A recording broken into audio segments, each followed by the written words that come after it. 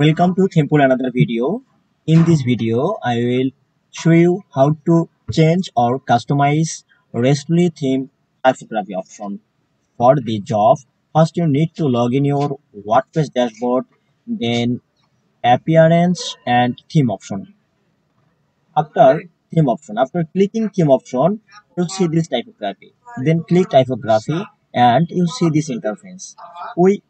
This is body. For body typography or body text, we use rubric, and here is font style, subset, align text, text transformation. All are options here.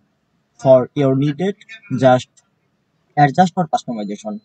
And if you want, you will change text color. Then heading 1. If you want to change your heading 1 text size or font family, then then customize here. We default use Nonito, and heading 2 same, heading 2, heading 3 also same, and heading 4 also same, heading 5 also, and heading 6. Then header menu typography. If you want to change your header menu typography or any customization, just select your font here and text alignment, text transformation, and text size. Then header sub menu.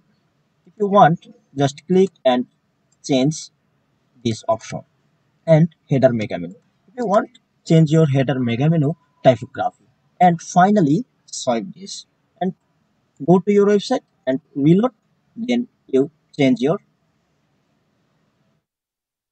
option. Thank you.